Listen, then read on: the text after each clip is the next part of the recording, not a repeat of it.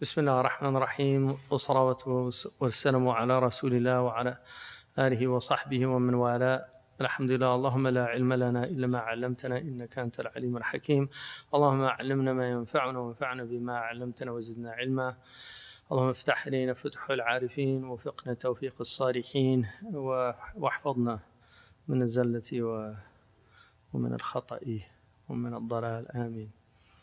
Alhamdulillah. So I'm going to, inshallah, try to get through what I planned on doing. I actually spent yesterday translating this last two chapters because they're so extraordinary, and I didn't want to just translate them like I'm doing this, which is more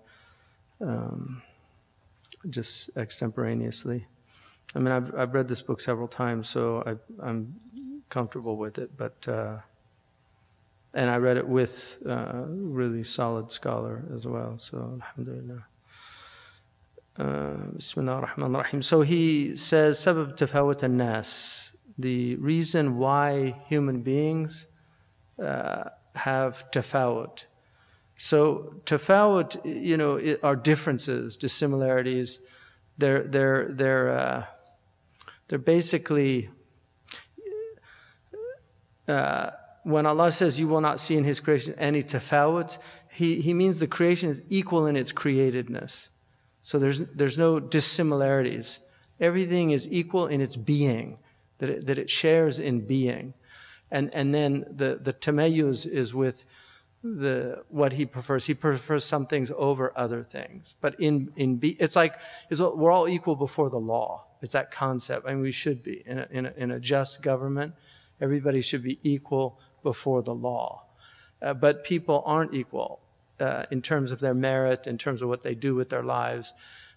So he's going to explain why there's inequality amongst human beings. So he says, أسباب ذلك سبعة أشياء. There's 7 reasons for this. الأول اختلاف الأمزجة وتفاوت الطينة. The first are the differences in the mizaj, in the composite nature of the person. So if you have a choleric nature, you're going to be more inclined to study than somebody with a sanguine nature. So your nature is going to determine certain things.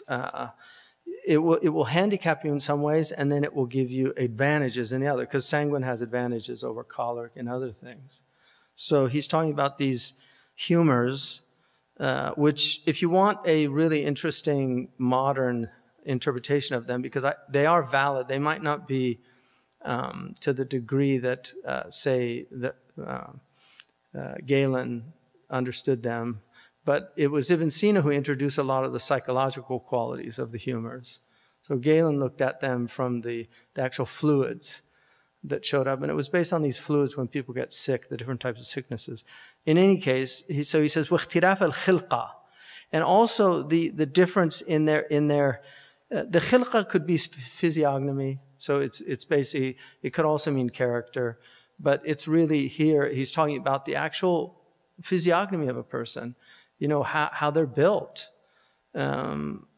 وكما أشير إليه فيما يروى أن الله تعالى لما أراد خلق آدم أمر أن تؤخذ قبضة من كل أرض فجاء بنو آدم على قدر طينتها جاء منهم الأحمر والأبيض والأسود والسهل والحزن والطيب والخبيث. So this hadith is a very interesting hadith which Abu Dawood and Tirmidhi relate from Abu Musa al-Ash'ari. He says that when Allah subhanahu wa ta'ala desired to create the Adam,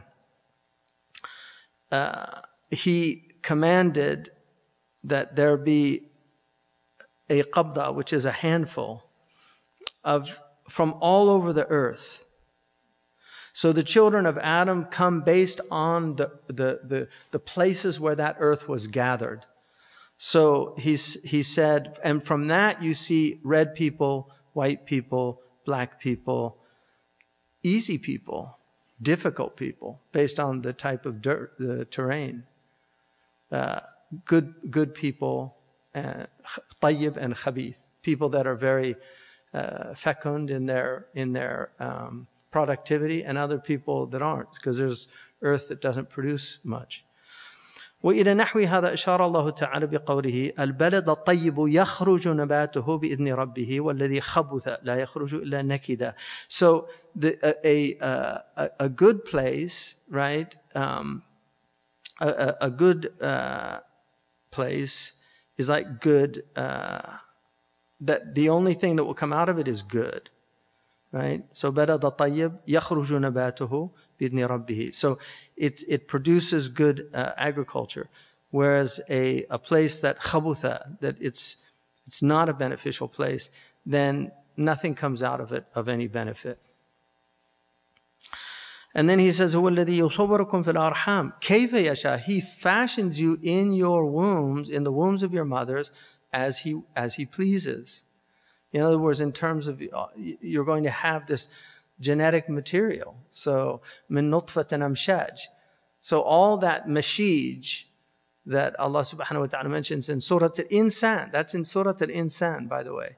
So it says the nutfa, which is singular, is amshaj, which is plural. This is very unusual in Arabic to have this. It's considered an ishkal by the commentators. But it's because the nutfa is made of DNA from all of your female ancestor, from all the maternal side, all the way back to Adam, and then from all the maternal side, all the way back to Adam. And the Prophet ﷺ, in a hadith in Imam Ahmad's Musnad, he said that all of a person's ancestors participate in his coming into being, from Adam all the way down to your parents. So this is really extraordinary knowledge that the Prophet ﷺ was given about all these different things. And so that's the first reason he gives. And we would call that today genetics.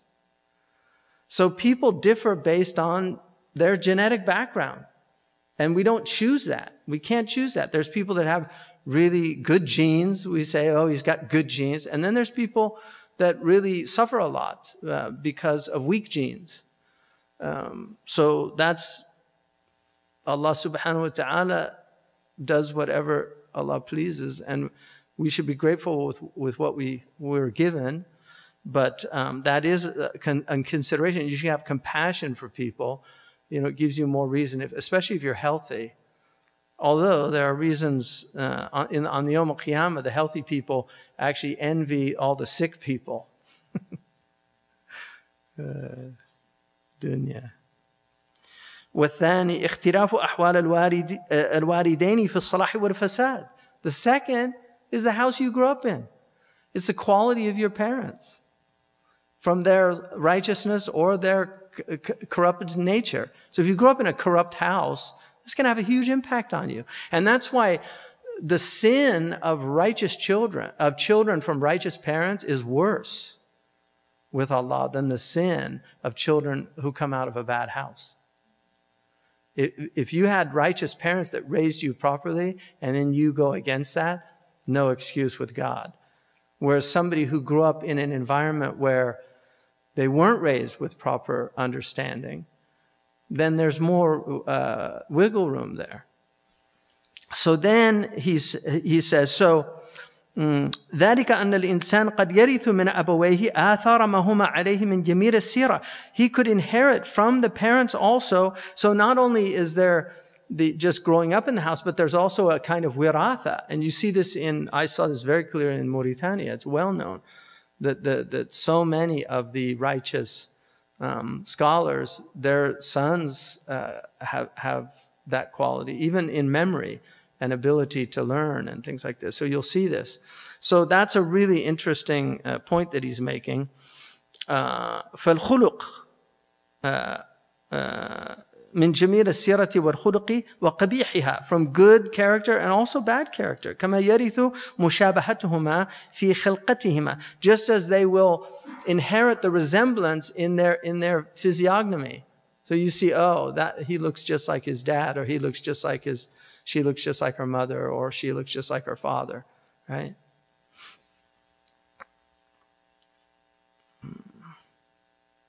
It's like George Bernard Shaw. A very beautiful woman proposed to him, and she said, just think of our children with your brains and my looks. He said, my concern would be if they got my looks and your brains.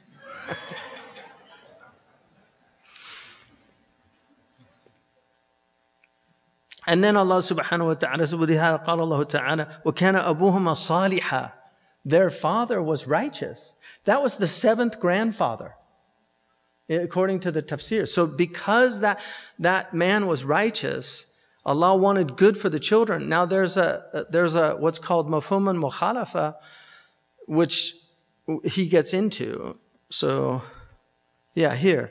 وَعَلَى نَحْوِهِ روي أنه قال في التوراة إني إذا رضيت باركت إن بركتي لا تبلغ البطن السابع. So it's written in the Torah, and the Prophet said, حدثوا عن بني إسرائيل ولا حرج. You can quote the Bible and not feel any difficulty in that. The Prophet permitted quoting the Bible. So he said, it said in the Torah that if I'm pleased, I bless, and my blessing will reach the seventh generation. وَإِذَا سَخِطْتُ لَعَنْتُ. But if I'm angry, then they get the la'na. And my la'nati, which is the, it's that good is not wanted for them. That will reach the seventh generation. تنبيها على أن الخير والشر الذي يكتسبه الإنسان ويتخلق به يبقى أثره موروثا. So this is important. It's not the sin, because we know لا تزر وازرة وزر أخرى. No soul bears the sins of another soul, but the effects of the sins. So the effects of the sins are inherited. And this is why a lot of what's happening in the Muslim world are for things that were done 100 years ago. Many of the problems, the betrayal that happened.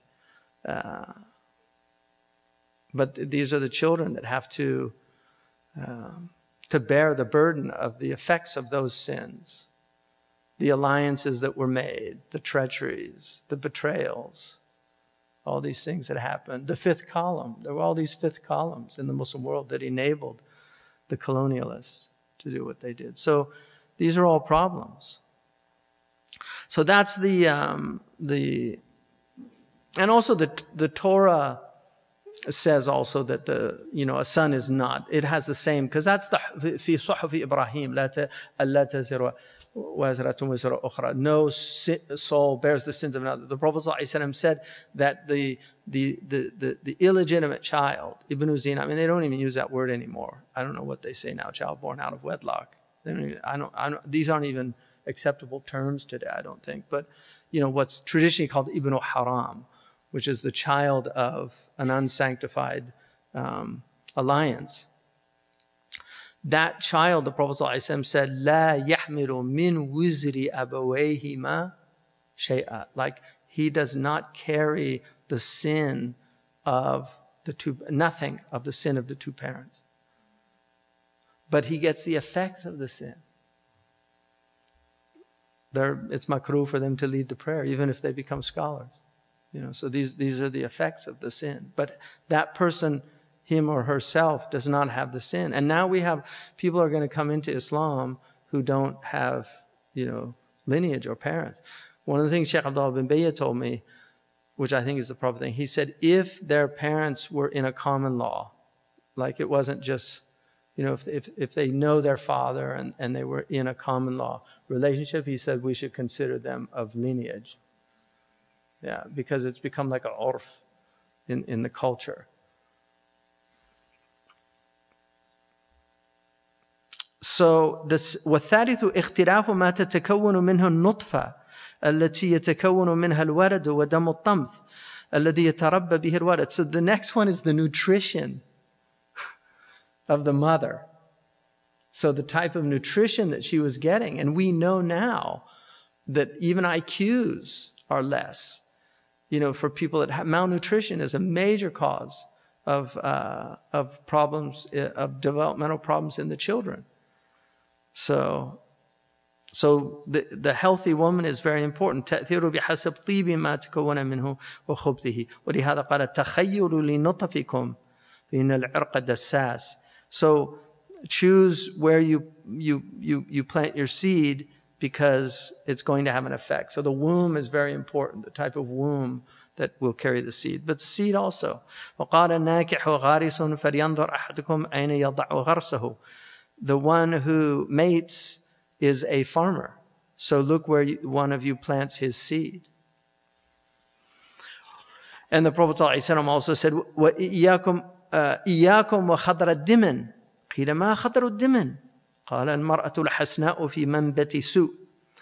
That beware of the the khadra is something green and beautiful, like a foliage that's beautiful, but diman is a bad source.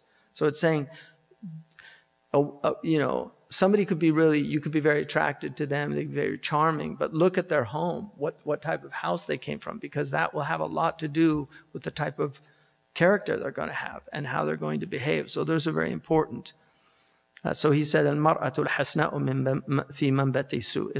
It's a beautiful woman from a bad home. الرابع اختلاف ما ينعقد به من الرضاع من طيب المطعم. Sorry. So that, I think, then he's saying it's that one. The third one is going to be more the genetics. Yeah, because the fourth one is the actual nutrition.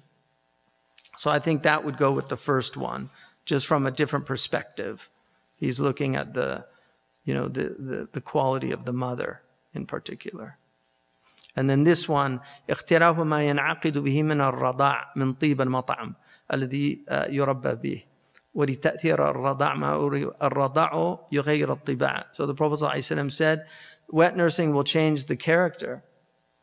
And there's a hadith, إياكم والحمقى, watch out for the simpleton wet nurse, because فإنها تغذي, because she's giving more than. And we know there's a study that was done by the Israelis actually about just the quality of the breast milk and the time. So up to a year there was actually the intelligence was higher in the child if they got breast milk for up to a year. After that, they said it was negligible, the difference. But they did a broad study on this, on the importance of breast milk in terms of intelligence. والخامس اختلاف أحوالهم في تأديبهم وتلقينهم وتطبيعهم وتعويدهم العادات الحسنة والقبيحة فحق الوالد على الوالدين أن يؤخذ بالآداب الشرعية وإخطار الحق بباله وتعويده فعل الخير كما قال النبي صلى الله عليه وسلم مروا بالصلاة ل7 واضربوهم عليها ل10. So the fifth is the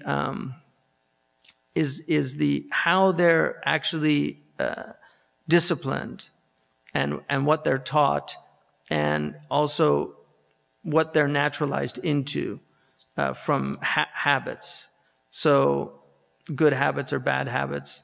The right of the child from the parent is that they give them the adab of the sharia, and to constantly remind ikhtar al-haqi bibalihi, like to bring to his mind al-haq, the truth, reality, Allah subhanahu wa ta'ala, or the deen, or all the things that are important. And to habituate the child to doing good, because virtue begins as a habit. You habituate, and that's why the Prophet ﷺ, for instance, a man came to him, كان يشتكي قساوة قلبه, like he said, I find a hardness in my heart. He said, go find orphans and like pat them on the head, right? امسح رأس اليتيم وأطعم المسكين, and feed poor people. Because by habituating yourself to acts of kindness, it's going to have an impact on the heart. So whenever you habituate yourself to things, it's going to benefit. So that's what he's saying. And this is why the Prophet ﷺ said, command them to prayer at 7, but discipline them in doing it at 10. So before 10, there's no discipline. You just tell them, go pray. And if they pray, they pray. And if they keep playing, just leave them alone. But once they get to 10, then no, there's a discipline. And it's obviously not any physical violence. You know, the Prophet ﷺ never left a bruise. He never struck a woman or a child. But he said, if you do a discipline physically, do not leave a bruise. And, you know, I mean, like a spanking is not a bruise, right? If you spank, then that's why there's a lot of flesh there, right? It's cushioned for a reason, not just for sitting, but for disciplining children also. You can't do that anymore, I think. They're trying. It's illegal in some countries. They'll take your kids away, you know. And the Bible, spare the rod, spoil the child. That's what they said, the Bible. That's in Proverbs. Now all these kids are in total rebellion. Nothing you can do. And they look at you like with utter brazenness. If you try to like tell some of these young kids. I mean, I knew things were looking bad. Several years ago, when I was living in Santa Clara, and these kids were out. You know, I put stuff out for them. How they have those pickup days, and they were just trashing it and breaking glass. And I came outside. They couldn't have been more than 10 or 11. And I said, "Hey, what are you guys doing?" And they just, one of them, the leader. You know, there's always a leader. Yeah. He just looked at me. He said, "So what are you going to do?" And I was stuck. You know, like checkmate, man. You know, that's a bad sign, because when I was a kid, if an adult accosted you, I mean, my father told me that he was in Dartmouth College when he was a young man. And he went to see Robert Frost recite poetry. And he said that there was this Dartmouth student there who was totally slouched in his seat. You know, he's like in the front row. And he said Frost came out, you know, and he was a crusty guy. I mean, he was known for he was a pretty tough guy. But he came out and he looked at this man. He said, "Young man, sit up." And he said my dad said the man just jumped up and just like straight as an arrow. And for the rest of that night, he said, you know, my dad would look over and the guy was just like, I mean, can you imagine doing that today? You couldn't do that today. They would literally, like, who do you think you are? You can do whatever I want. But that was the decorum. And when you lose decorum in a civil society, you lose civility. That's why it's called civil society. We'll just go back to the jungle, right? The law of the jungle. Might makes right. So, very important. So then he says, وَيَجِبُ أَنْ يُصَانْ عَنْ مُجَالَسَةِ الْأَرْضِيَاءِ, company of the children. Like the parents have to really, this is still in number 5. They really have to be careful about who their children spend time with, because he says, فِي حَالِ صِبَاهُ كَالشَّمَعِ, they're like wax when they're young. يَتَشَكَّرُ بِكُلِّ شَكْرٍ يَتَشَكَّرُ بِهِ. They will take the form of every form that they are affected by. وَنْ يُحَسَّنْ فِي عَيْنِهِ الْمَدْحِ وَالْكَرَامَةِ وَيُقَبَّحْ عِنْدُهُ الذَّمُّ وَالْمَهَانَةِ. And also that they should see praise as a good thing and noble, and they should see blame and being humiliated as something they want to avoid. So the child should see these as good things. They should want to be praised. There's a point where hopefully they have to get over that, because we only want to be praised by Allah. But that's very important for the child, to want to do good, to do things that are good. And then he says, وَيُبَغَّضْ إِلَيْهِ الْحِرْصُ عَلَى الْمَأْكِلِ وَالْمَشْرَبِ. And also that he should be made not to desire to be covetous about food. Like always have ithar, that they want to prefer others. I was in Saudi Arabia, and they, I have a friend who's in advertising, but there was an ad for pizza, you know, and it was all these Saudi young men with their ghutara and there's only one piece of pizza left, and they're all going for it. Right, and that was the ad, which is that was obviously done by somebody that knows nothing about Arabian culture, right? Because how are they going to show? No, that's faddal ya akhi. No, you take it. No, you said they're not going to. They don't want to add where the food that looks like they don't want it, but that's our culture. That's the Muslim culture. Is that the last one you should offer somebody else. You don't take it for yourself. So that's really important to do that. And then mukharafat al-shahwa, going against their appetites, and also avoiding like silliness and stupidity. Also not sleeping a lot during the day because it becomes a source of laziness. ويعود التأني, deliberation في أفعاله وأقواله, to deliberate before they do anything or speak. ويمنع من مفاخرة الأقران, and that they shouldn't boast to their friends about things that they've done. ومن الضرب والشتم والعبث والاستكثار من الذهب والفضة. All these things, gold and silver. And وقال بعد الحكماء من سعادة الإنسان يتفق له في سباه من يعوده تعاطي الشريعة. And one of the sages said that it's from the felicity of a human being that they find someone when they're young who habituates them to following the Sharia until they actually reach adulthood. And then they know what they're responsible for, and they find that it's consistent with what they had been habituated to, and this will strengthen their inner sight and enable them to fulfill their determination. The sixth one, اختلاف ما يتخصص به ويخالطه فيأخذ طريقته فيما يتمذهب به.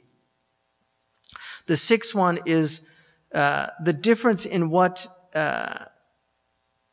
is peculiar to that person, what they, ويخالطه, what they associate with. فيأخذ طريقته ويتمذهب به. So those, the person that's going to have influence on them and the path that they'll follow, because human beings by their nature are mimetic. We follow other people, and this is why there was a documentary called the Merchants of Cool. And it was how there's people that actually go to places to find who the cool people are, and then they market those things. So for instance, like hush puppies, when I was a kid, they had these shoes called hush puppies. Well, it turned out that these cool characters in New York started wearing hush puppies. So they started marketing hush puppies. But then once it becomes common, the cool people don't want to do it anymore because it's not cool. So there's this whole culture of imitating, like it's cool. And you'll see this, actors have a massive impact on people. Ray-Bans, like glasses, sunglasses that people wear. And even how people talk, they'll imitate. Like when James Dean showed up in the 1950s, he changed everything. Marlon Brando, these people had a huge impact on the youth because they wore T-shirts with rolled up sleeve, and people didn't used to do things like that. But once it was popularized, and now you have all these what they call influencers, social media influencers that people want to imitate, to be like them, to be cool. But the thing is, it's not cool to imitate. Cool people are cool because they don't imitate, right? And so you're just an idiot. So then, if you're going to imitate, who do you imitate? You have to imitate the best of creation. The paragon, the perfection of God's creation. I mean, I remember once, somebody said something to Marabt al-Hajj, and he went, subhanallah. And he just did that, like that. And then I saw in Shama'il of Tirmidhi that if something surprised him, كان يقلب كفه. He would do that. So he was imitating the best of creation. You don't have to do that. I mean, lovers do that. You'll often find in marriages that the spouse will start doing things that the spouse does, right? That's very common because it's love, and you imitate the one you love. And so when you love the Prophet ﷺ, you want to imitate him. So that's very important. Then he says, عن المرء لا تسأل وسل عن قرينه. So don't ask about a man, but ask about the company he keeps, because that's going to tell you who that man is. The seventh one, اختلاف اجتهاده في تزكية نفسه بالعلم والعمل حين استقلاله بنفسه. This the seventh is really important. And this is the difference in human effort in working on themselves with knowledge and action once they become independent. That is a huge game changer. Just your own personal effort. And people overcome a lot of those other ones through that last one. Like people will overcome a lot of those previous ones through that. Even physiologically, people overcome great. I mean, I'm not using this as an example, but, well, I am, but don't do this. But I saw this man who had no hands, but he learned to play piano with his feet. And he could actually play piano with his feet. That's not something, you know, I'm encouraging to do. But the point is, he wanted to learn something, and he overcame an incredible obstacle, which is not to have hands, which you need to play piano. But he showed that actually you could do it with your feet. And there are many examples of that for people that overcome immense difficulties, physical and otherwise. So,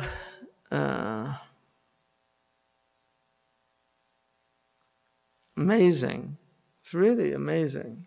This is, you know, one thing I'll do this and then I'm going to go to the last section.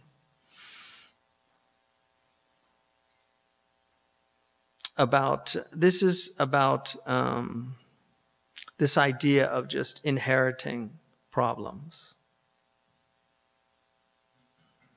and the effects of your society on you.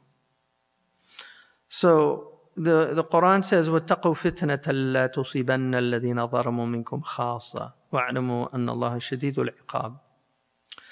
Guard yourself against fitan. And the Prophet ﷺ said, as-sa'id man junnib al-fitan. The real felicitous one is the one who is protected from fitan. So fitna is it's a comprehensive word. There's a Greek term for it, which is called stasis. And Aristotle deals a lot with this in the Politics on stasis, which is, he considered it in the way that the body gets ill, societies get ill. So just as you have physical illnesses, societies also have illnesses. And so fitna is a social ill.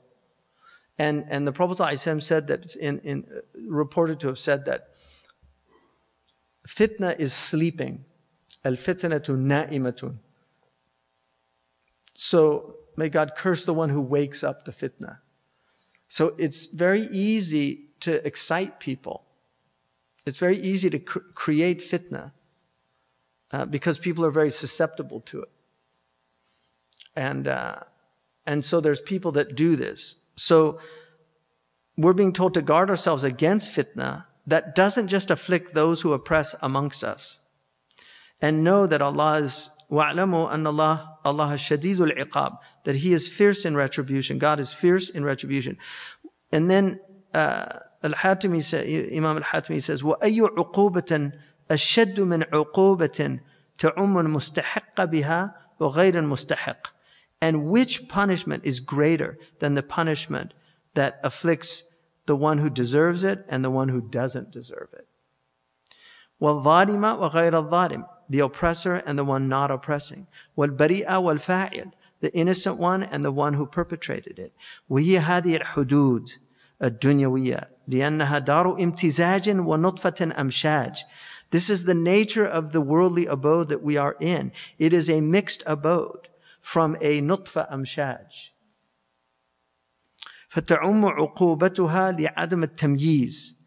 The reason that it afflicts everyone is because it's a non-discriminatory abode. When the hurricane comes, it doesn't discriminate. When the earthquake comes, so we're in a non-discriminatory abode. The fire gets the whole building. And then he says,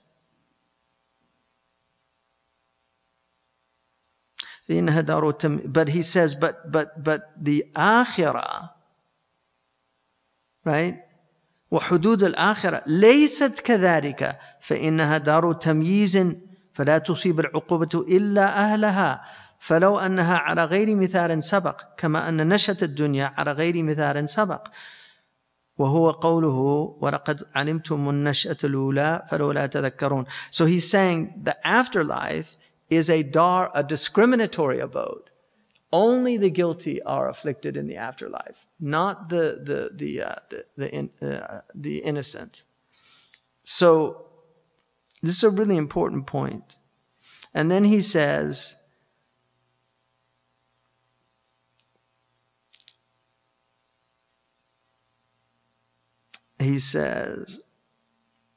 فإن ظاهرها لا يقتضي العدل وباطنها يقتضي الفضل الإلهي. The outward of this world does not compel us to see it as just outwardly, but the divine grace is everywhere, and it reveals itself in the afterlife. ولا تزر وازرة وزر أخرى. No soul bears the sins of another soul. وهنا ليس كذلك في عموم عقوبتها. But in this world, it's not. They do bear the sins. The burden of the sins, the effects of the sins, it happens in this world. But, now listen, this is what's really important. ولكن ما هي في البريء عقوبة وإنما هي فتنة. It's not a punishment for the innocent. It's a fitna. وَفِي الظَّالِمِ عُقُوبَةٌ. But for the oppressor, it's a punishment. لِأَنَّهَا يَسْتَحِقُّهُ الْكُفَّارِ. Because they deserve it. And this is why Allah says, وَلَا تَرْكَنُوا إِلَى الَّذِينَ ظَلَمُوا فَتَمَسَّكُمُ النَّارِ. Don't incline towards those who oppress, or you will get afflicted by the fire. وَالنَّبِي جَعَلَ مَوْلَى الْقَوْمِ مِنْهُمْ فِي الْحُكْمِ وَمَا هُوَ مِنْهُمْ فِي نَفْسِ الْأَمْرِ. So the Prophet said that the mawla of a people, right, the servant of people, is from them, even though in reality they're not. They have the hukam, but in reality they're not. So you can have the hukam of the people that were punished in the world, but in reality you're not one of them. Right? So the adab can come to a people, but they're innocent among them. وَجَعَلَ اللَّهُ مِمَّنْ عَمَلَهُ بِفَضْلِهِ وَلَمْ يَطُبْ بِوَاجِبِ حَقِّهِ إِذَا قَالَ اللَّهُ فِي حَقِّ مَنْ اصْطَفَاهُ مِنْ عِبَادِهِ فَمِنْهُمْ ظَالِمٌ لِنَفْسِهِ. So may He make us amongst those who warrant His grace and not those who warrant His punishment. Because He said there are among us people who oppress themselves. حيث حصل الأمان وهذا ظلم المصطفين من عباد الله لا ظلم يتعدى الحدود الإلهية. This is the oppression of the chosen from His servants, not those who actually break the boundaries of God. إنهم ومن يتعدى حدود الله فقد ظلم نفسه لأن لنفسه حدا تقف عنده. Alhamdulillah. So that's a really useful bit of information to know. So this is the last chapter, and I'm not going to read the Arabic because we don't. How much time do we have left? It's 5:55. Well, let me. The Arabic is just so stunning. He's such a beautiful writer, and.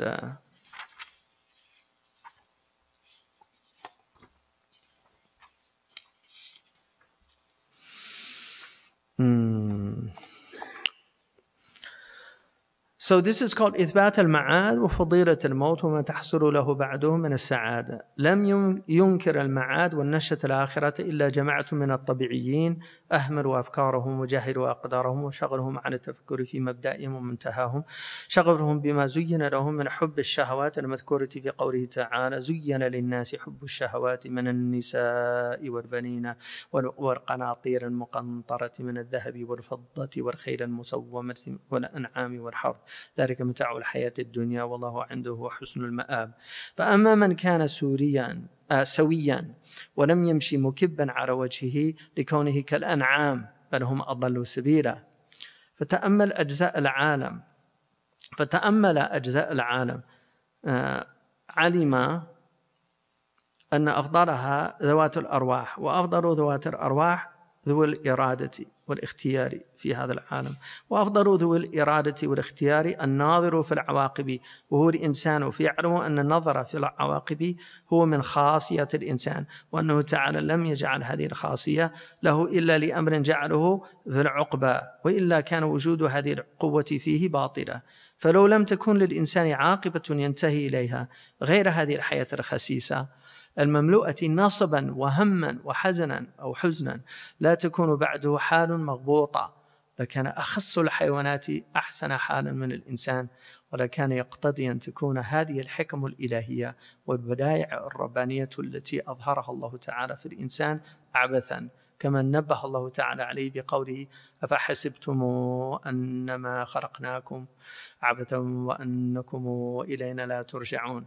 لأن إحكام بنية الإنسان مع كثرة بدائعها وعجائبها ثم نقضها وهدمها من غير معنى سوى ما تشاركه فيه البهائم من الأكل، والشرب والسفاد، مع ما يشوبه من التعب الذي قد أعفى الله منه الحيوانات سفه كالتي نقضت غزلها من بعد قوة أنكاثا، تعالى الله عن ذلك علوا كبيرا. So I translate because I just wanted to get these meanings right. So this is his conclusion. And obviously we didn't finish all the chapters. He goes into some really important aspects about the prophetic, the prophets and how they differ and why they're so important. And then guidance. And then he talks about the virtues and the vices and how to overcome the virtues, the vices, and to inculcate the virtues. And then those awaqib, those things that prevent people from overcoming their vices. So he goes into this book is a roadmap for life. But he ends it, and I think Imam al-Ghazali, Allahu alam, Imam al-Ghazali was heavily inspired by this man. And I think the fact that Imam al-Ghazali ends his book, the Ihya, with the chapter of death, he has 40 books, and he quotes him considerably. So Bismillah, asserting the afterlife and the virtue of death and what follows of bliss. No one denies the resurrection or the second creation other than materialistic naturalists who have neglected their own thoughts and were ignorant of their own worth. Their own passionate desires for what appear to them as good among their appetites preoccupies them from reflection on their source and their end, as is mentioned in God's words. Made to seem pleasing to humanity is love of desires for women and children, and heaps and hoards of gold and silver, and domesticated horses and cattle and fields. Those are the conveniences for the life of the world, while the finest resort is the presence of God. As for the upright one, who does not walk as if falling on his face due to being like dumb cattle, or even more astray, he has reflected on the constituents of the world and realized the best are those that have animate souls. And the best of those with animate souls are the ones possessing volition and free will in this world. Furthermore, the best of those who have volition and choice are those who consider deeply the consequences of matters. And this is the human being.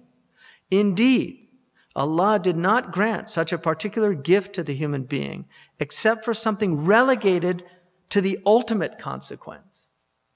If not, then this special gift of the human being would have been meaningless and in vain. The fact that we always think about the end, al-umur bi maqasidiha. This is one of Kavi's 7, have the end in mind. Right? This is what intelligent people do. But this is our deen. We don't need a corporate consultant to tell us, because our deen says umur bi maqasidiha. Ends should always be in mind when you do things. So he's saying that this gift that we have of being able to think about the end result of things, why do we have this gift? Because if it wasn't about the end result of existence and what comes after, it would really have, it would be meaningless. Like these materialists who say, in the end, it's all meaningless. Is this all just random? We're here due to random. So he says, had the end of human life simply been this miserable life, al-hayya al-khasisa, here below, filled with its trials, griefs, stress, and exhaustion. And this is real, people. Like, we're in blessings, but there are people really suffering. You know, if you're in Gaza, this rings true. If you're in Yemen right now, this rings true. It might not for some people in some areas of the world, but for many people, this is the reality of their life. It's trials, grief, stress, exhaustion, and with no condition of bliss afterwards. If we have to go through all this suffering and there's no condition of bliss, then the most contemptible animal would be better in their condition than the human being. It would also mean that all of these divine wisdoms and lordly wonders that God has manifested in the human being would be simply without purpose. As God said, do you figure that we have made you in vain and that you would not be returned to us? Surely had the perfection of man's form with all the wonders and marvelous aspects followed by its nullification and destruction been without any meaning other than to share with the other animals eating, drinking, mating, on top of all the travails that accompany such a life, especially given that God has relieved the other animals of enduring many of these hardships. There's no stressed out animals out. They're not worrying about their 401k. You know, they're not worrying about the fact that their doctor just told them they have cancer, right? They don't have to cook their meals, or they go out every morning and they find there's squirrels that come to my house every day. They know they're going to get cashews. They come and they literally sit there in front of the window like, come on, you guys are late, right? They don't have that stress. The cats, look at them, look at the life. They're just lying around. They sleep. They don't, you know, their ears are always a little. So the fact that Allah has, that we have all this endurance, and then we'd be better off being animals if this was all meaningless, because they don't have all that stress. In that case, human life would be futile. Like she who breaks what she has spun after it's strung into untwisted strands. So this woman who, she was a woman in Mecca. There's a type of madness where people do this. And she would weave things and then she would unweave them and just do it over and over again. This also is a famous, in the Iliad, because the wife of Odysseus, she had all these suitors and she was waiting for her husband to come back. So she said, when I finish my weave, I'll accept proposals. So she would weave all day and then at night she would unweave it, waiting for her husband to return. So then he says, transcendent is Allah, Ta'ala Allah. Transcendent is God, far above and beyond such thoughts that this is all in vain. All of this. All of these wonders, all of these galaxies, all of these extraordinary creatures that Allah has made. This is all just haphazard, no meaning to it. How clear to anyone willing to throw off the veil of blindness is the veracity of Amir al-Mu'minin Imam Ali's statement, radiyallahu anhu. This world is a temporal abode, not a permanent one. So pass through it and don't attempt permanent residence, for you have been created for eternity. But you must pass from abode to abode until you come to the final resting place. Now, this next section, it's like he wrote it for us today. It's just so extraordinary. Unfortunately, many fools have been duped by people to whom they attribute great intelligence about their worldly affairs. All the while, these people deny any afterlife. They declare such statements as, well, if the afterlife was true, such brilliant men and others like them of such extreme intelligence and impeccable understanding, they wouldn't have denied it. So you have all these atheists that write their books, God is not great, right? All these, what was the other one Dawkins wrote? Yeah, the God delusion, right? You know, that all these, and they call themselves brights, you know, we're the smart ones. And then they have these things how, you know, the people with the highest IQs tend to be atheists. And now all these, it's almost, now it's cool to be an atheist. It's uncool to be a believer, right? It's like, oh, I'm going to imitate those. They're cool. Yeah. So this is what. So this is who they're following. These genius people that have said, oh, this is all just a coincidence, just popped into existence from nothing. And all your apparent design, it's just a trick. You've just been fooled by a trick. It's all just a trick. You're not really designed. It just looks like that. It's just hit and miss over billions of years. What they fail to recognize is that intellect, despite being a noble substance, will only investigate those matters to which one directs it to. It has no independence as such, unless willfully directed to something. Hence, if it finds direction to immaterial matters of the afterlife, it will master such matters. But if it is directed only toward the material affairs of this material world, it becomes formidable in such matters and fully embraces them to the neglect of everything else. So they become great biologists and great mathematicians and great, right, politicians, because that's where they've directed their intellect to. And they've neglected. And that's why he says, أهملوا أفكارهم. Right?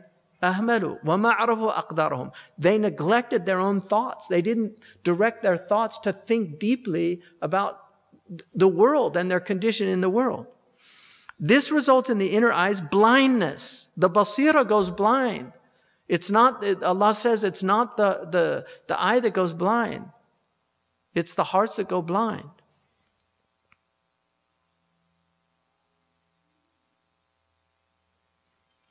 This results in the inner eye's blindness concerning metaphysical matters of eschatology. In other words, what's coming after. One can find many examples of this in the Qur'an, as we mentioned earlier. Section on death as a door to paradise. Know that death as we know it, which is the separation of the soul from the body, is a means by which a person achieves eternal bliss. It is a transfer from one abode to another, just as was stated. Surely you are created for eternity, but you must transfer from one abode to another until you rest in the final abode. Hence, although outwardly death means annihilation and evanescence, in reality it means a renaissance, a second birth. How excellent is this conveyed in the meaning of the poet when he said, the birth pangs of death came to him one day, and every pregnancy must complete its term. His conceit, the poetic conceit, was to make death akin to the pregnancy of a woman. The pangs of death, like the pangs of childbirth, and being born into another world, like the first birth, as a way of reminding us that this is one of the very purposes for existence itself. I had this idea, because I saw this little cartoon of two twins in the womb, and one says to the other, "Do you believe in mom?" And the other one says, "What's the proof for mom?" He said, "Well, where'd this womb come from?" He's like, "I was always here." So I had an idea for like a computer-generated conversation of these like twins, you know, that they actually having this thing. But then the birth comes, and they're like, "What's happening?" You know, and then they come out into the world and they're like crying. And then the next scene is the two of them in a car as twins, adults. And they're like, "Do you believe in God?" What's the proof of God? And then they have a car crash.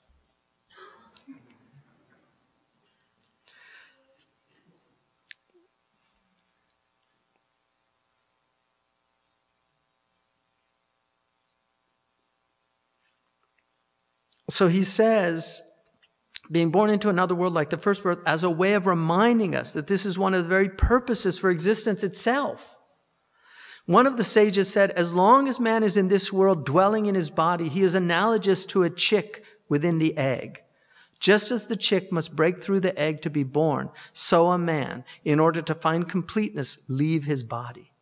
Indeed, had it not been for death, the human being could never achieve wholeness. Hence, death is essential for the completion of one's humanity. In fact, given that death acts as the means by which one moves from this lower state to a nobler, more exalted one in the next life, God has called it tawaffiyan. Tawaffahu Allah. Tawaffiya. Because it's the fulfillment. You know, yafi bidaynihi, he fulfilled his debt. So tawaffa is to make you fulfilled. It's to bring you into your completeness. O imsakan, to hold, to divinely take that person unto himself. God takes souls as their death or in their sleep if they aren't dead, keeping those sentenced to death and sending the rest to definite terms. Surely these are signs for people who reflect. For that reason, we find such expressions as tawaffahu Allah or lahiqa billah. He went back to God, and many such idioms. Given that death means a movement from a lower abode to a higher one, he or she who trusts God loves death. Indeed, only two types of people detest death. Those who do not believe in an afterlife. So the only pleasure to be found is here in this world. God describes them. You will find them indeed the most eager of people for life. Ashaddun nas, right? Harasana ala al-haya. They have this intense, they want to live like 1,000 years. Each one of them wishes he could live for 1,000 years. But to be granted a long life will not distance him from retribution, for God sees what they do. One of the poets among this ilk, so one of these materialists,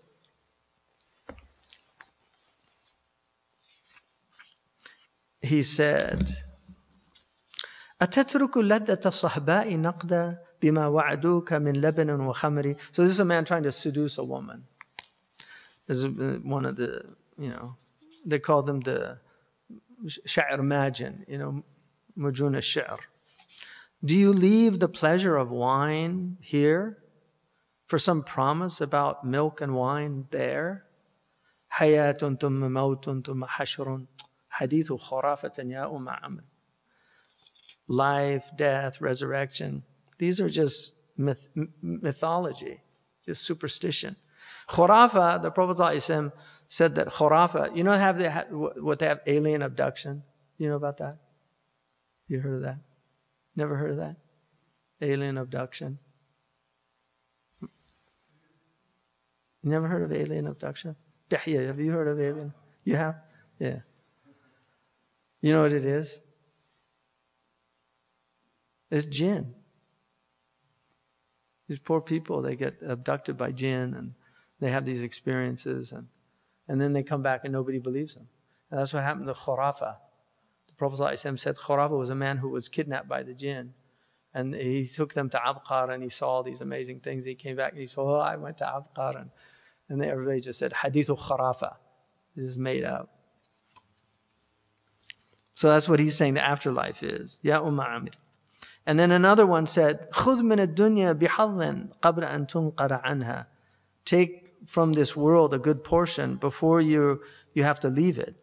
فَهِيَ دَارٌ لَيْسَ تَلْقَى بَعْدَهَا أَطْيَبَ مِنْهَا. Because you'll find no abode after this better than this.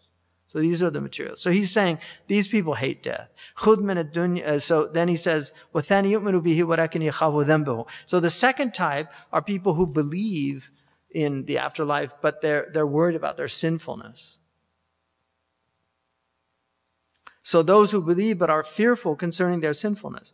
Anyone without those two concerns will love death and look forward to it, just as the righteous love death and look forward to it. Hence, the Prophet said, those who love to meet God, God loves to meet them. مَنْ أَحَبَّ لِقَاءَ اللَّهِ أَحَبَّ اللَّهُ لِقَاءَهُ. This is مُتَّفَقٌ عَلَيْهِ. It's in Bukhari and Muslim. So he says, If you love to meet God, God loves to meet you. And for this reason, God says, desire death if you are sincere. Right? تمنوا الموت. He says this to Bani Israel for making their claims that they're the chosen people and this and that. It says, تمنوا الموت إن كنتم صادقين. Okay, desire death if you're really sincere about that.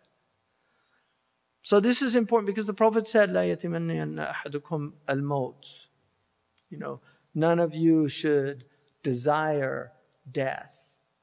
And he said, if you have to, then you say, اللهم أحيني ما كانت الحياة خيرا لي ومتني ما كانت الحياة الموت خيرا لي. So, don't desire death, but if you have to say something, especially من نصب أصابه أو ضرر, you know, that any harm that came to him. But he said, if you have to, then just say, oh Allah, give me life as long as it's good for me, and give me death if death is better for me.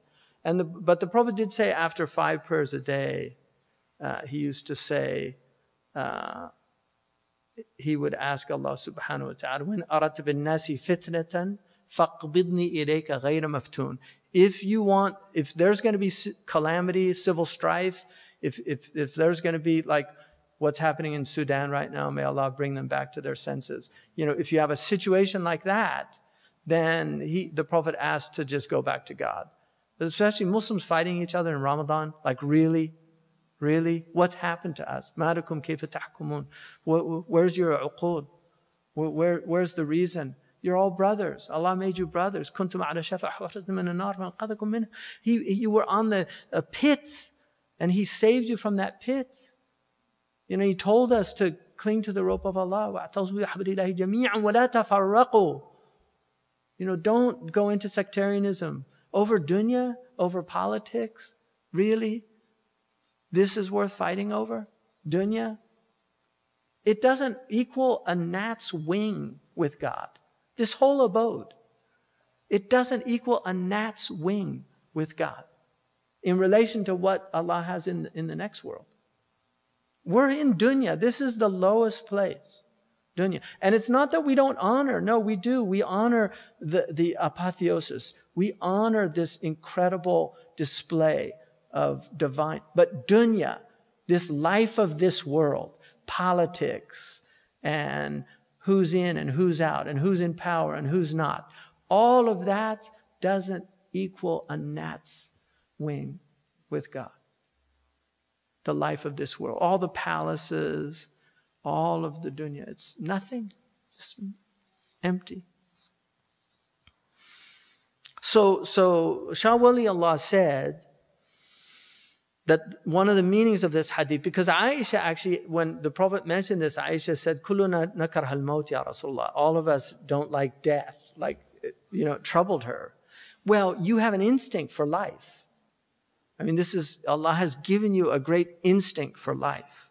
And that instinct is there for a reason. Like and even the body is designed to protect.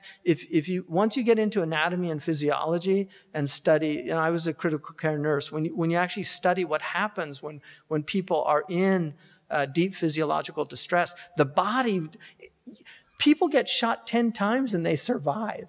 And that's only because the body does all of these things to protect life. Right? It's amazing what it'll do. It'll vasoconstriction to stop the blood from spilling out, all these things. So he's not saying that we have to honor the gift of life, but we have to recognize the gift of death. And one of the things the Prophet ﷺ said in the hadith, he said about the latter days, he said, "Yushuka an tada'alika al-umamu kama tada'at al-akaratu ila qas'atiha." That the time is coming when the nations, and he meant al-Yahud wa Nasara. I mean, it's very clear because he said, "Waman an-nas ila ha'ula." He said, the Christians and the Jews will gobble you up like diners come to a plate. They'll just gobble up all your natural resources. أَمِنْ قِلَّةٍ يَوْمَئِذٍ يَا رَسُولَ اللَّهِ. What's our It's very interesting that the Sahabi did not say, amin katharatihim. He didn't ask about them. He wasn't interested in why they were able to do it. He wanted to know what's wrong with us. Because that's the only thing you can fix. You can't fix them. So it's a brilliant question. But it was logistical. It wasn't the spiritual. He was looking at the material. He was looking at the logistics of it. أَمِنْ قِلَّةٍ يَوْمَئِذٍ يَا رَسُولَ اللَّهِ بَلْ أَنْتُمْ كَثِيرُونَ. No, you're multitudes. It's not lack of numbers. It's not your problem. وَلَكِنَّكُمْ غُثَاءٌ. But you're like froth. You're insubstantial. كَغُثَاء السَّيْلِ. Like the flood that brings up all that foam. You reach out, there's nothing there. And he said that the awe, the mahaba that the people had for you as a civilization will be lost because they were in awe of us. They had great fear of the Muslims. They were in awe of the Muslims. He said that will be gone. All that awe will be gone. And you will find in your hearts wahan. They said, what's wahan, ya Rasulullah? Because wahan in Arabic means weak, but they want to know what's the weakness.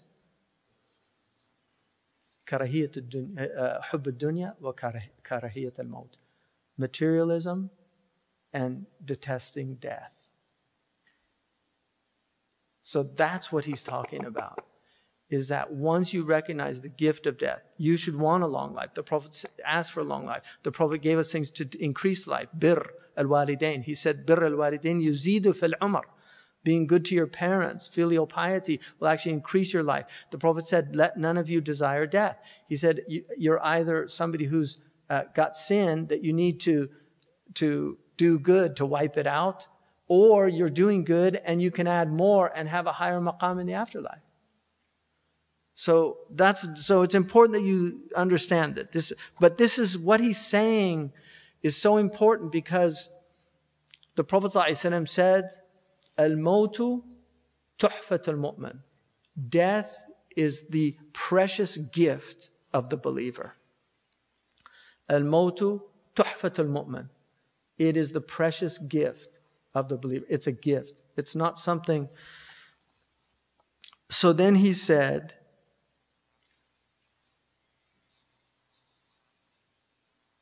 so this to me is one of the most extraordinary sections here also. فَتَمَنَّوْا الْمَوْتَ إِن كُنْتُمْ صَادِقِينَ أي تنبيها على أن من يكون متحققا بحسن حاله عند الله لم يكره الموت. فالموت هو باب من أبواب الجنة. It's a door from the doors of paradise.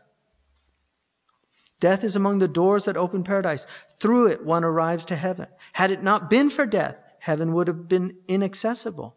For that reason, God granted us death as an access to life. And this is why Allah subhanahu wa ta'ala said, الَّذِي خَلَقَ الْمَوْتَ وَالْحَيَاةَ لِيَبْلُوكُمْ أَيُّكُمْ أَحْسَنُ عَمَلًا. That He created death and life. Why did He say death first? Because death is the door to life, the real life. He created death and the afterlife. Al-hayat al-haqiqiyya, the real life. فقدم ذكر الموت على الحياة تنبيها على أنه يتوصل به إلى حياة الحقيقية.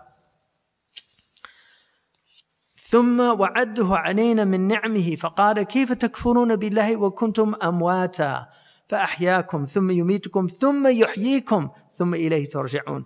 So then he says in another verse, God mentions it among the blessings that He has bestowed upon us. How can you deny God when you are dead and God gave you life? Then God will cause you to die and then revive you, and then you will be returned to God. So here, when he says, كَيْفَ تَكْفُرُونَ بِاللَّهِ, kufr essentially means ingratitude. Here it means how can you deny God? But you're denying, فَبِأَيِّ آلَاءِ رَبِّكُمَا تُكَذِّبَانِ. Which of the bounties of your Lord are you denying? So this is a denial of the gifts that God's given us. So what are those gifts?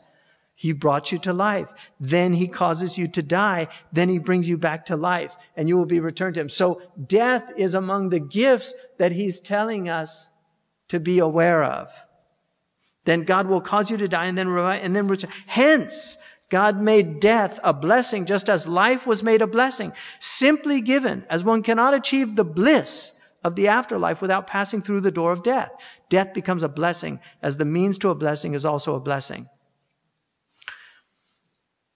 Because death is the means that enables the greatest happiness, the prophets and the sages have never feared it. In fact, the Prince of the Believers, Ali ibn Abi Talib, said, I swear by God, I couldn't care less whether I fall upon death or death falls upon me. They saw themselves as if they were in prison, waiting for the good news of a reprieve. For this reason, the Prophet ﷺ said, "Ad-dunya sijin al-mu'min wa jannatul kafir." This world is a prison for the believer and a paradise for the scoffer. It is said that when Dawood al-Ta'i, he's one of the early great Imam al-Qushayri has a beautiful, he was one of the Zuhad. And it's said that he was kind of a bit aimless, and he used to walk around Baghdad, and there was this man, Humayd al-Ta'i, who was very wealthy man. He had bodyguards, and one day he was walking, and his bodyguard just knocked him out of the way. And he said, "This is an unworthy abode. You know, if this is the type person that, you know, rules this world." Like, he didn't have any, and so he became a zahid, and he was amongst that early period. Amazing man. So when he died, he said, people heard a voice that said, Dawood has been released from prison.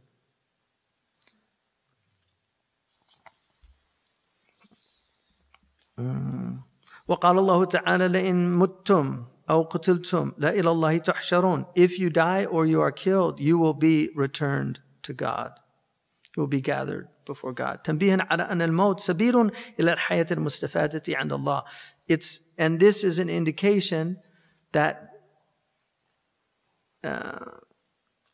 death provides the path to salvation with God. Again, God says, لئن قتلتم في سبيل الله أو متم لمغفرة من الله ورحمة خير مما يجمعون. So if you are killed for the sake of God or die, surely forgiveness from God and mercy are better than what others amass.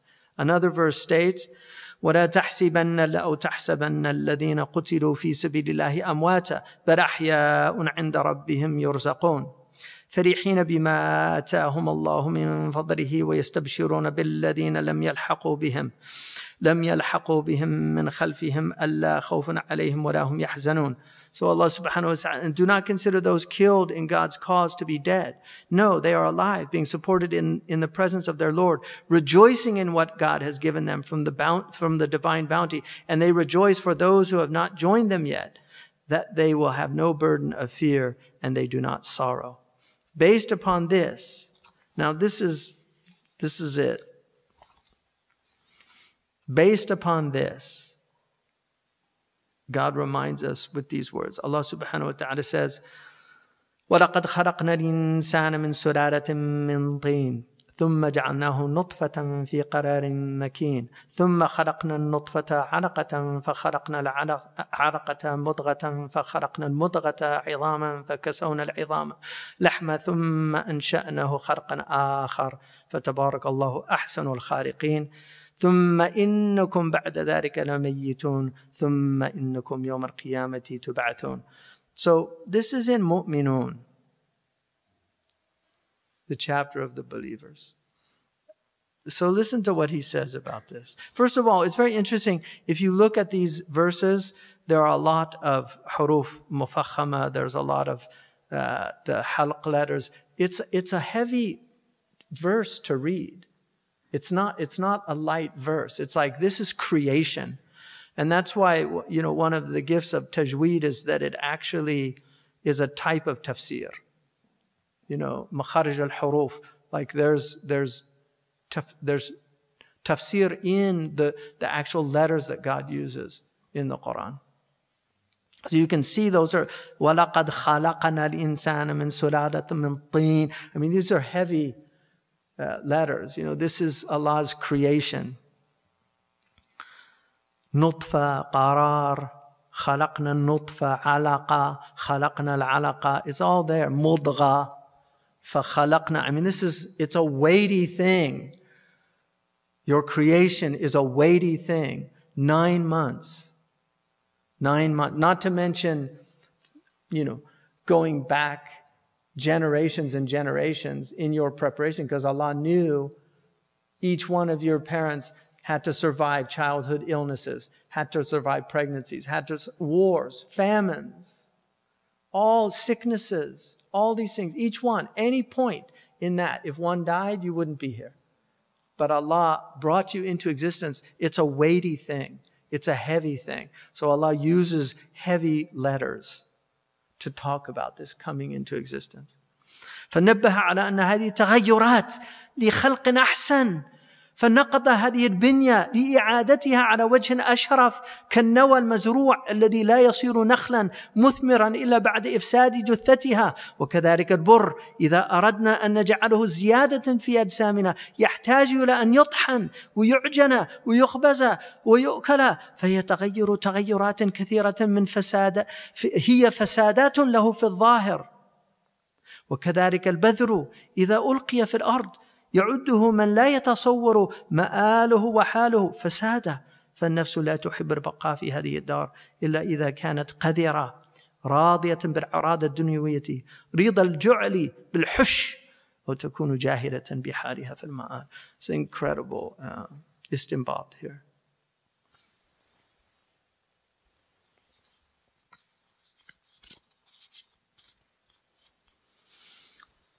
So he says, and we created the human being from an extract of earth, then placed it as a drop in a secure repository, then made the drop a clot or a clinging thing. Then we made the clinging thing a lump of flesh. Then we made the flesh bones. Then we clothed the bones with flesh. We produced another creature from it. So blessed is Allah, best of creators. And as for you, same ayah, after that you are going to die. And then you will, on the day of resurrection, be raised up. Now look at what he says. Look at what he takes from this. Allah calls to our attention that each stage of transformation was toward a better creation. Thus, Allah will destroy this temporal body in order to restore it to a higher, more noble form, like the date seed that is planted, which can only become a great fruit-bearing date palm through the destruction of its form. Look at the wheat grain. We can only use it to support our bodies by crushing it, then kneading it, and then baking it, and finally eating it. Thus, outwardly, each stage appears to be its destruction, when in reality, it is being prepared for its final purpose. Look at the seed. It is thrown upon the earth and buried. So one seeing that, who does not know what it is to become, would deem such an act wasteful. As for the soul, it does not want to remain in this abode unless it is defiled, content with the inconsequential stuff of this world, like a dung beetle, content. And the word he uses is basically like a shite hole. The dunya, that's what it is. Or else someone who is a complete ignoramus concerning the state of the soul in the afterlife. As aforementioned, people are of two types. Those who have gained nothing from humanity except the outward form of upright stature, wide fingernails, risibility, and vacuous speech, analogous to whistling and clapping. These are lower than beasts. And then those who can be called human beings. These are the ones for which humanity was created. Given such a situation, there are only two states we find ourselves in. The first is our worldly state, which is of those who have not set out on the steep ascent or freed the slave. Rather, they are victims of hunger and prisoners of satiety. Their sweat engenders a stench. Bed bugs irritate them. They can die choking on a morsel of food. But no, he has not fulfilled the commandment of God. Such a person, as long as he resides in the world, cannot be considered better than the angels, ever.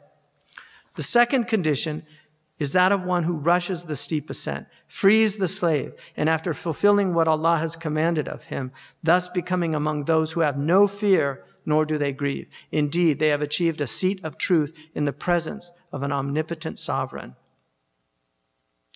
That of life without annihilation, richness without want, dignity without denigration, and knowledge without ignorance. The angels come to their service, just as Allah subhanahu wa ta'ala has promised.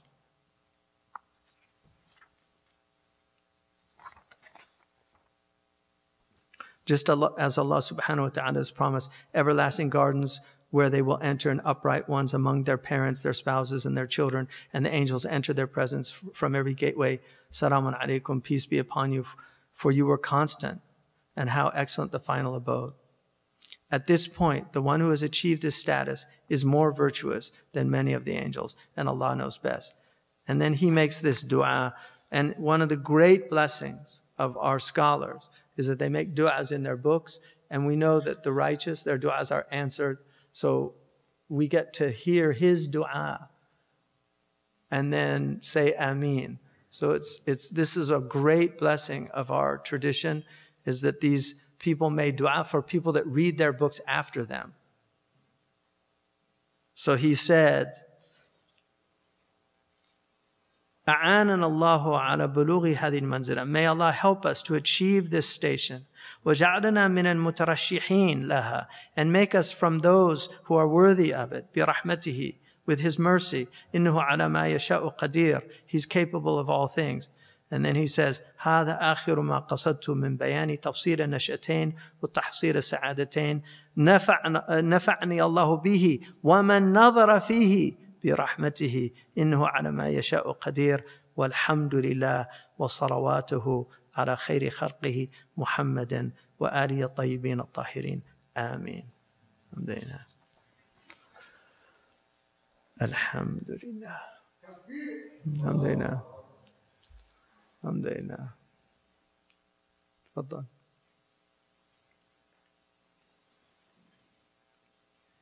So all these tribulations, you know, they're just, there's a hadith, the Prophet ﷺ said that Allah has decreed for some people a manzila with him, what he's talking about, this station with him, but because they don't make the efforts to achieve it, he gives them tribulation in their bodies and in their mental states.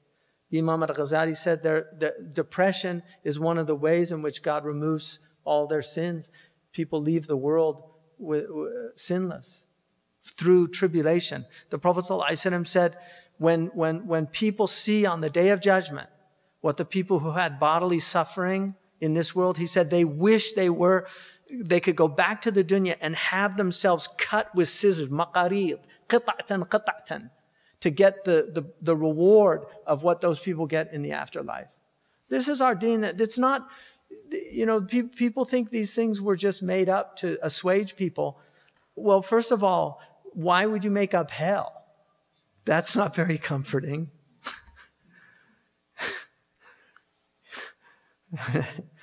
Right? I mean, if I was going to make it, I would just put them in prison for a while or something and maybe have them tortured. But eternal? Subhanallah. It's not very comforting. So the Prophet ﷺ, what he said is true. And people, the thing about the Qur'an is, if people are willing to just look at this book, if they're willing to look at this book, and there's all these different types of miracles in the Qur'an. There's rhetorical miracles, there's grammatical miracles, there's the miracles of the letters, the muqatta'ats. I mean, they're miraculous, those letters. There's miracles of the meanings of the Qur'an. There's things in that embryology, nobody could have known that. Even Keith Moore said this is the earliest accurate description of embryology. And in Surah Al-Hajj, Allah gives two proofs for the afterlife. The first is an embryological proof. That's the proof for the people of the latter days, because the Salaf couldn't have known that. We know it now. But the second proof is that he brings يحيي الأرض بعد موتها. He brings dead earth back to life. Look at California. Just look at, have you seen like this dead earth from a drought of years? And it's like Ireland.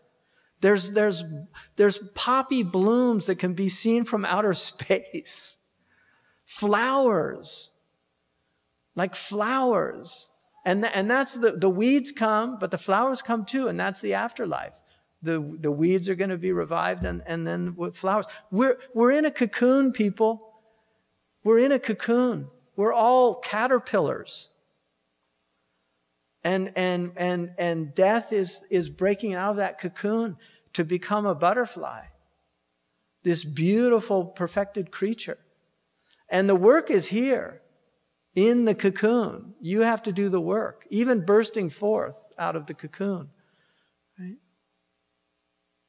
The butterfly, actually, the wings are strengthened by the effort that it gives in breaking out. If you open the cocoon too early, the wings are not developed. It can't fly.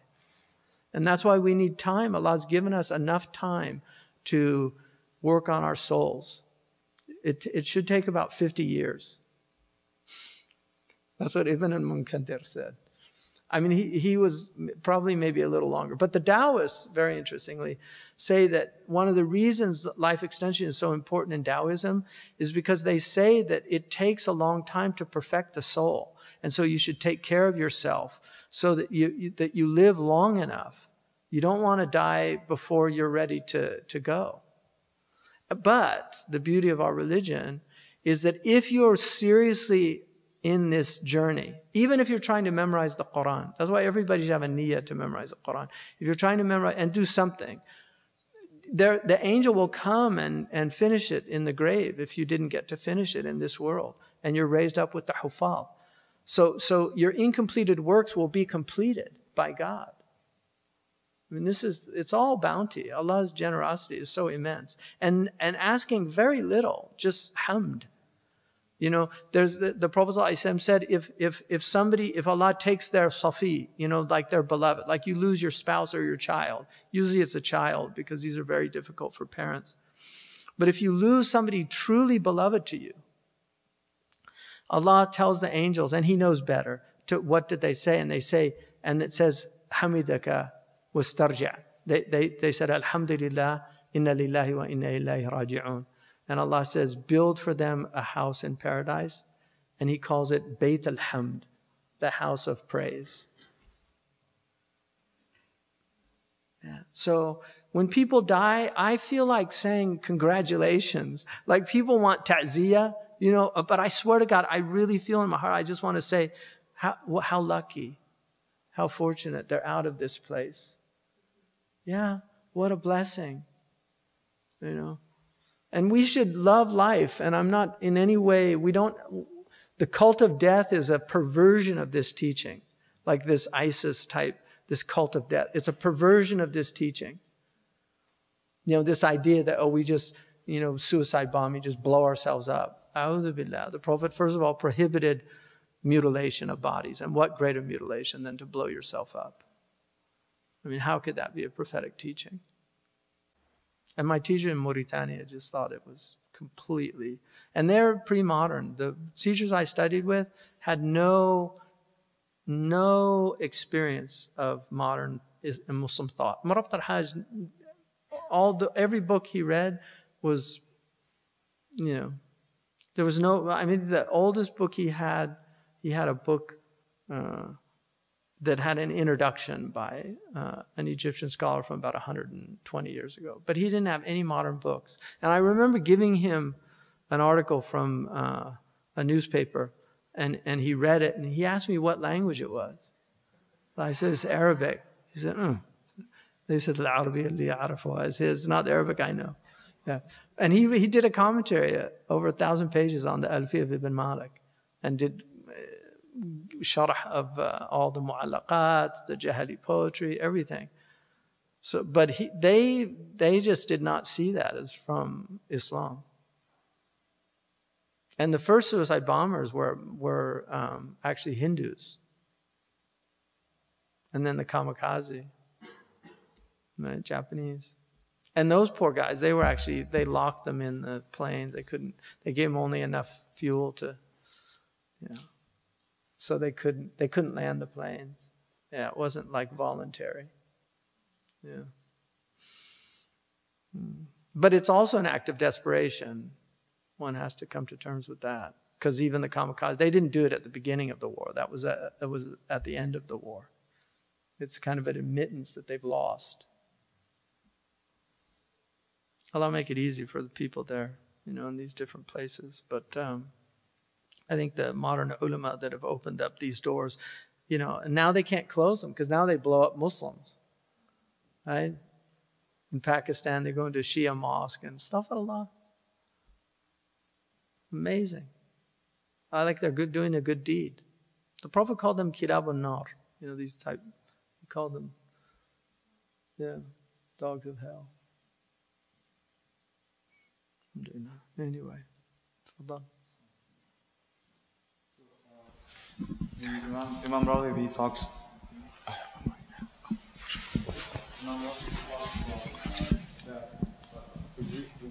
More referring to like the actual moment that. Yeah, he's taught. Well, one of the things Shah Wali Allah says is that at the moment of death, a lot of openings will happen. That's why martyrs, the Prophet ﷺ said, the only person that wants to come back to the world in order to die again and again is the martyr. Because of the experience of death, what happens at that moment. It's so incredible. So that is, Shah Wali Allah says all these openings will happen at that moment. Like you will see paradise and you will see angels and you will see these things. And that's why Man ahabba Allahu liqa'ahu, he said that he interpreted that to be at the moment of death. What Aisha radiallahu anha was talking about was kuluna nakrahul maut. In other words, it's a natural thing to dislike death. None of us, we're designed to avoid these things. Like courage is a very interesting thing because a courageous person will do things in which they can get killed, but they do it for there's a goal behind it. It's not nihilistic like a lot of the violence today. Today the violence is nihilistic. It has no real purpose. It's just to inflict pain on others, but you're not achieving any victories by it. And then it becomes nihilistic. Whereas the courageous one will know when it's proper to do that and when it's not. So everybody, that point is well taken. But Sheikh, I was wondering more of like maybe there's a connection to Maulana Rumi because he mentions like this idea of dying before. Yeah, that's what I wanted to. I had it here. I was going to recite that because Rumi, and I don't know if he got this. He probably had read Raghib. But he was a great inspired poet. So when he's talking about this is not evolution. It's the fact that we were mineral, and then we became vegetable, and then we became animal. So those are the stages of creation. Because, your body comes from the earth, so that's the mineral phase. And then you go into the vegetative, which is the growth and nutrition, and then you go into the animal, which is sentience, feeling, and then you become human. It's a different type of creation. So he says, I died as mineral and became a plant. I died as plant and rose to animal. I died as animal and I was human. Why should I fear? When was I less by dying? Yet once more I shall die human, to soar with angels, blessed above. And when I sacrifice my angel soul, I shall become what no mind ever conceived. As a human, I will die once more, reborn. I will with the angel soar. And when I let my angel body go, I shall be more than mortal mind can know. So that is essentially saying the same thing. What did you ever lose by dying?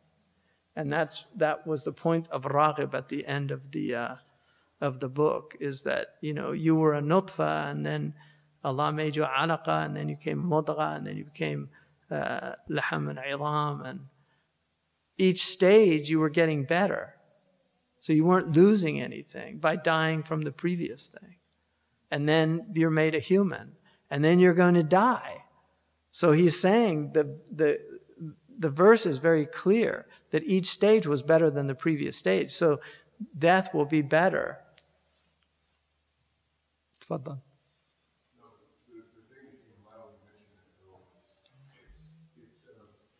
It's an expression of the gets Allah's attribute of al-shakur. He takes a little bit that's there and makes it better. But each stage becomes more rarefied and better and better and better. So the fact that that process, that phenomena exists as it does is a proof of his gratitude by virtue of it being a steady improvement and again, a steady rarefication and it just gets better and better and better. And it's happening everywhere, all the time. Alhamdulillah.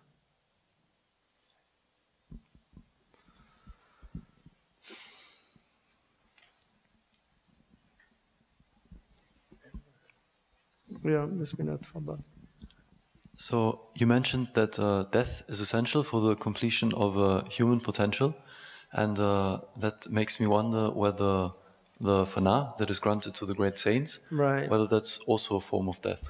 I mean, it absolutely is, because they're perfected in this world. So the, I talked about that earlier, that the path of salvation, which is the majority of Muslims are on, is different from sanctification. So the path of sanctification involves a death here in this world, which is the death of the ego, and those are the kummal. The Prophet ﷺ said they're rare, those people, the kummal, and that's al-insan al-kamil. So he's completed in this world, and those are, I mean, obviously all the prophets have that maqam, but then there's the awliya that have that maqam, right? I mean, all believers, you should consider every believer a wali of Allah. But there's degrees of wilaya, just like there's degrees of wealth, degrees of intelligence, degrees of everything in the world. It's all degrees. So there's degrees of wilaya. And you don't know people's maqam. You don't know. You have to be very careful with people, even with non-Muslims. I mean, the Moroccans say don't have any, because Allah hides His awliya in His creation. And you don't know. Umar radiallahu anhu was beloved to God when he was an idolater in Mecca. Because that's not who Umar was. Allah knew who Umar was. So Allah doesn't change. Allah knew that Umar was a wali there and then. So you don't know where people are at. Everybody's evolving. We're all evolving.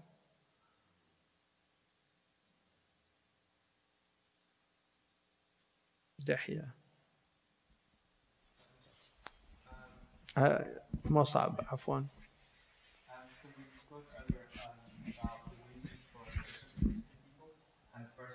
The nature or the temperament of them. So I was wondering, are we born with a specific temperament suited for our specific capacities or our teloi that is decreed for us? Or does it change based off our raising and our nurturing? I mean, mizaj can change. So people have, like, in your life, children tend to be sanguine, then you move into choleric, and then you move into melancholic, and then you move into phlegmatic. So that's a natural progression in your life. So early stage, children are happy. They should be happy. We want children to be happy. We're upset when they're not happy, right? Children should be happy. And so that's a sanguine personality. And then choleric is the drive, and that comes into youth and that early period of life where you're striving and working really hard.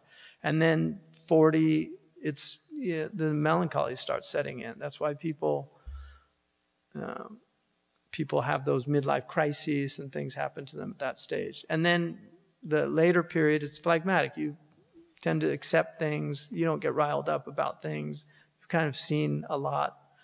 And hopefully, I mean, that's so mizaj can change in your life. But generally, most people will have a type of baseline mizaj. And it could be murakkab. So, people have they have their fundamental one, but then they can fall into a melancholic because of life experiences, things like that. So, but they'll still have those basic fundamental ones. Anyway, and that's the mizaj theory. So, just to follow up on that, I was wondering, So what was is there like a paradigmatic mizaj that we want to achieve, like the Prophet? I mean, the perfect is balance of the four. Yeah, so the Prophet is perfectly balanced. He has all the positive qualities of the four temperaments and none of the negative qualities. Because he is an insan al-kamil. So he got upset when it was appropriate to get upset. Right? He was joyful when it was appropriate to be joyful. You know, he was calm and collected when that was the appropriate response to a situation, you know, or got up and did something when that was the appropriate response. He always, in every situation, he responded appropriately, with rare exception, and the few times were done more as teaching, like Abasa wa Tawalla is an example where he was involved in a virtuous act, which was calling this wealthy man to Islam. But that wealthy man wasn't really that interested in hearing it, whereas the poor man was. And so Allah subhanahu wa ta'ala told him that it was better to be in that act. But that's rare that, you know, in the Prophets. And that's more for us.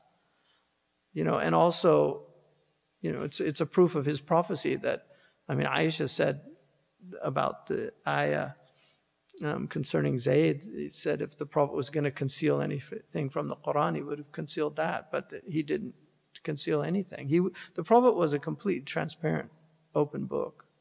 His life is the single most transparent pre-modern life that we have.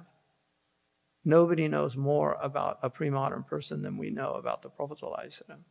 Once his revelation started. Prior to that, it's sketchy. His early period. I mean, we know the most important things, but there's a lot of details that aren't fleshed out in the seerah. But the hadith is amazing, and Aisha is one of the most important. I mean, she relates over 2,000 hadiths that deal with being with the Prophet ﷺ. So how he got up, how he showered, how he bathed, all the things that he did.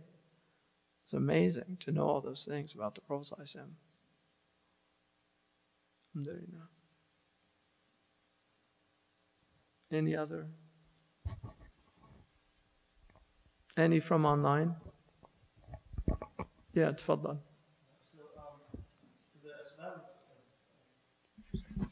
For the causes of disparity, it seems like he's listing them in order of the least voluntary to the most voluntary. But is there any other hikmah in the order I mean, that he he gives? definitely has, I agree. Like, there is a logical order to how he presented them. And I didn't finish that, but we have a little time. So he does say something really important at the end of that section that I didn't do. So he says that...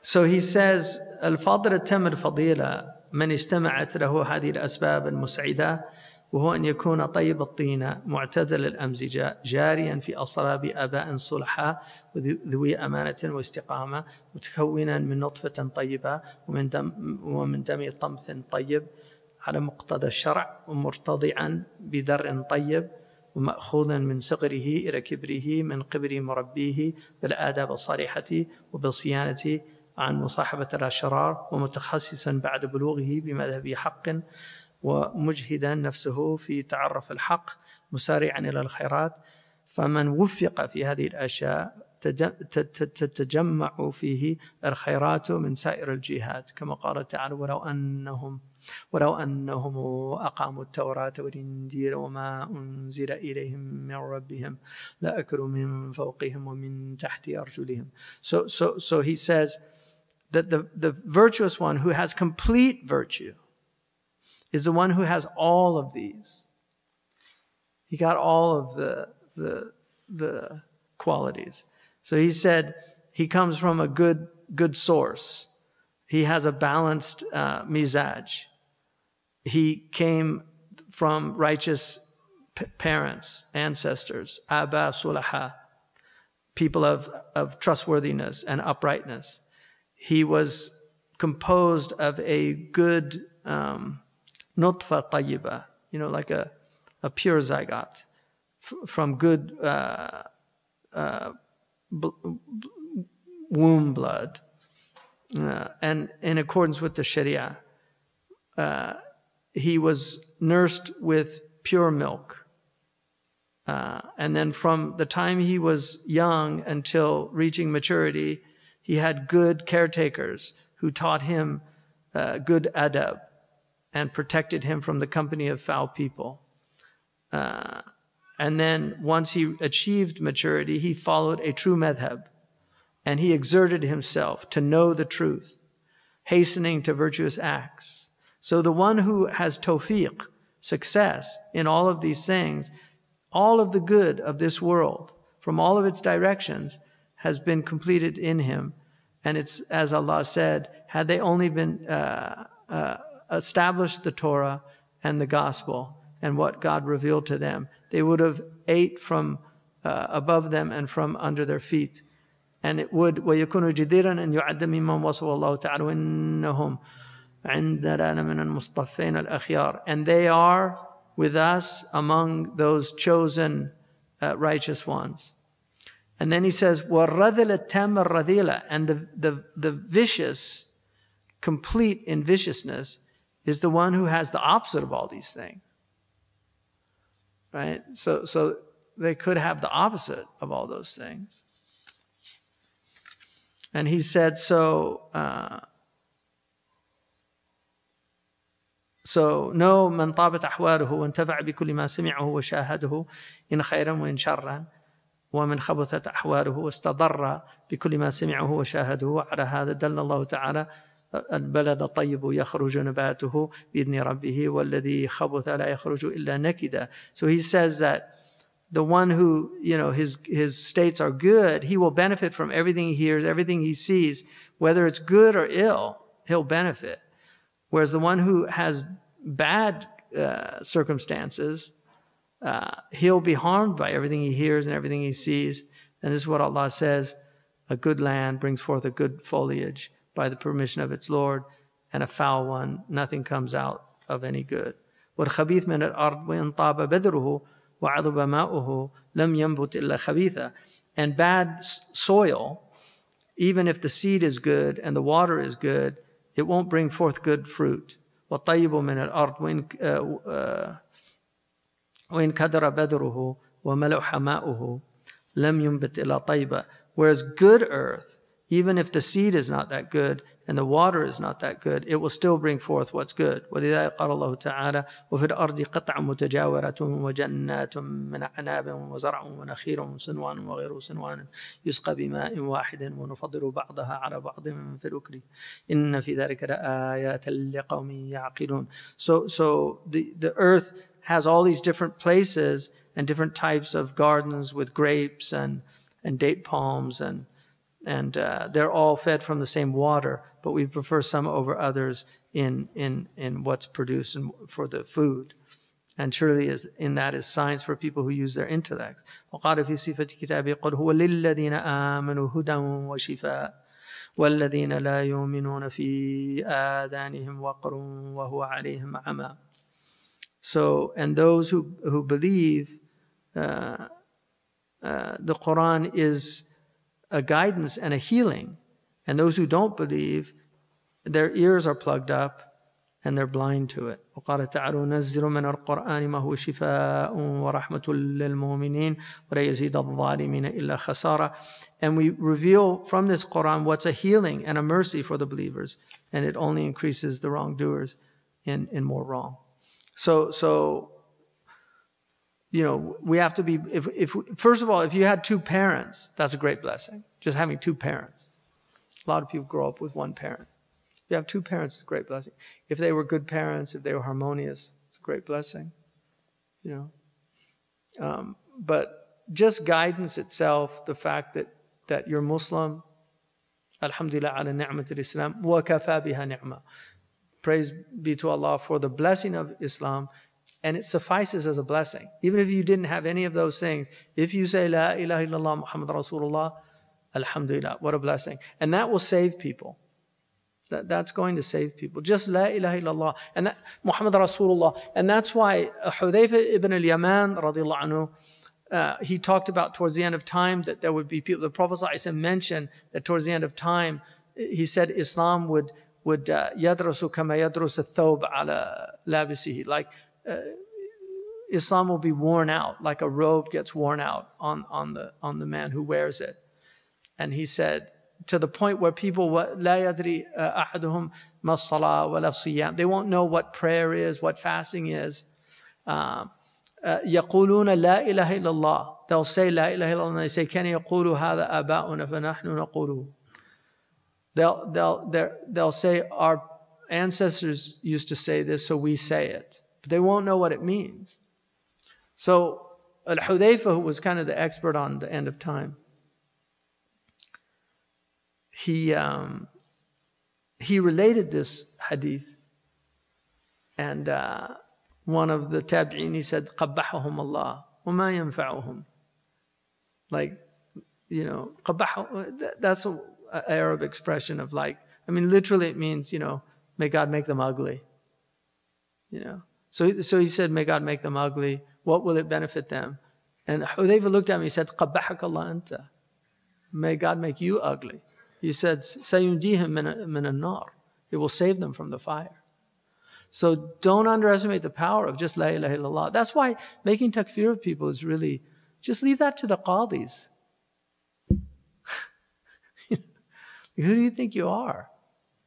You're going to determine, you know. And that's not to say that there aren't limits to the Sharia, and we believe in those limits, but you know, you don't know people's conditions. I mean, in Maliki madhab, they actually address the fact that people that grow up in non-Muslim lands are not held accountable for ma'lum min ad-din darura. They're not held accountable for that because they don't know the deen. They didn't grow up in an environment where ma'lum min ad-din darura, you know, people use that expression, it's known out of necessity by the religion, badihatan. You know, everybody knows it. That's if you grow up in a Muslim society. Everybody knows it. People here, they don't know it. People don't even know what a woman is anymore here. I mean, God help us. That's how bad it is. So, you know, people are confused. So just go easy on people.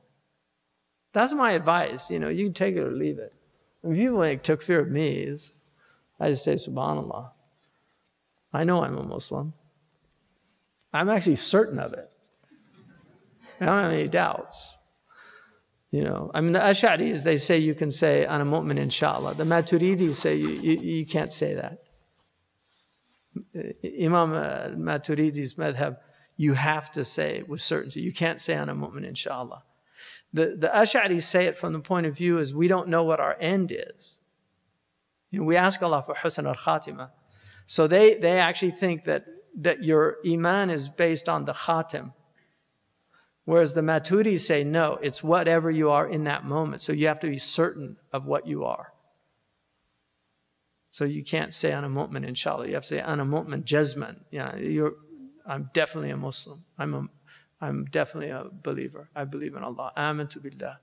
أشهد أن لا إله إلا الله وأشهد أن محمد رسول الله صلى الله عليه وسلم سبحانك وبحمدك أشهد أن لا إله إلا أنت أستغفرك وأتوب إليك والعصر إن الإنسان لفي خسر إلا الذين آمنوا وعملوا الصالحات وتواصوا بالحق وتواصوا بالصبر سبحان ربك رب العزة عما يصفون والسلام على المرسلين والحمد لله رب العالمين. Alhamdulillah wa sallallahu ala Sayyidina Muhammad. I hope people that are online, if you know, continue to support the college. Thank you for whatever support you gave this Ramadan. Alhamdulillah, people, we've been very blessed to have generous supporters. May Allah bless all of you, increase you, elevate you, accept our prayers. Allahumma تقبل منا صلاتنا وقيامنا واحشرنا في زمرة خير الأنام. اللهم أحينا مؤمنين وأمتنا مسلمين. ومتنا مسلمين محسنين طائعين لك يا رب العالمين لا مبدلين ولا مغيرين يا رب العالمين. الحمد لله. جزاكم الله خيرا والسلام عليكم ورحمة الله وبركاته.